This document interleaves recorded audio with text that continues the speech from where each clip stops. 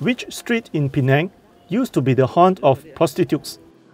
Audiences found out at the book sharing session of Datuk Seri Wong the author of Penang's history, My Story. Campbell Street is off Penang Road. In Hokkien, they call it Sin Ke, which is like New Road. Okay. Again, much of what is inside here, inside this particular book, is something that you will never see or read about in our textbooks, because in Malaysia, if you want to talk about sex, even a little bit of sex, people get freaked out. Campbell Street is named after a lieutenant governor from Britain. Sin Ke, it means new road. Okay, Hokkien, a new road. But at that time, Campbell Street was a red light area. So when they said Sin Ke, it also means new chicken. So because at that time, Campbell Street was a place with a lot of prostitutes. How is Penang connected to the movie Anna and the King? How did Anna went to Thailand? Her husband was working under Francis Light in Penang as an officer. So Anna's husband died at a very young age. There she was in Penang, no job, nothing. It was at this point that they said, I think you should go to Siam, be a tutor in English to the King of Thailand, King of Siam. So Anna left Penang to go to Siam.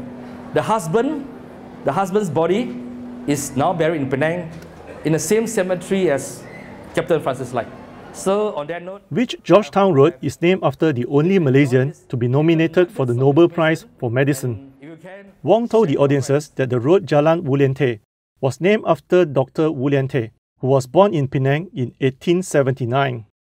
Dr. Wu produced a drug to treat opium patients and moved to China to address the pneumonic plague in the country, but he never made it into the Malaysia's history books.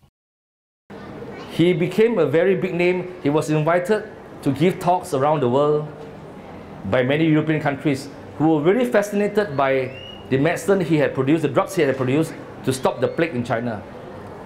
And then he continued living in Shanghai. The war broke out.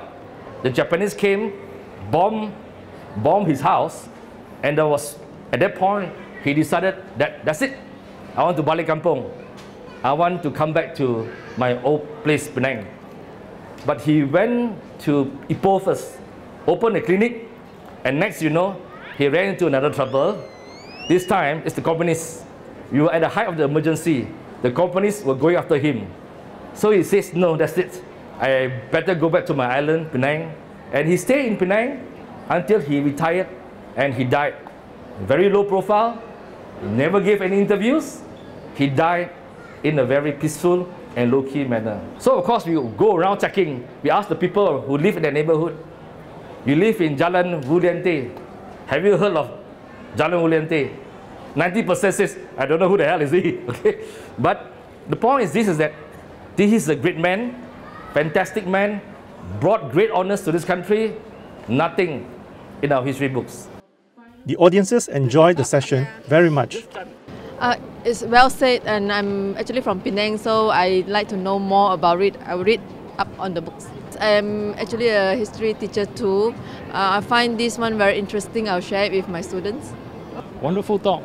Yeah, very, very personable person. I don't expect editors to be like that. He's a wonderful storyteller. Very interesting, informative. Right? I mean, all Malaysians should know about Penang history. Right? I mean, the way he tells the story is very interesting.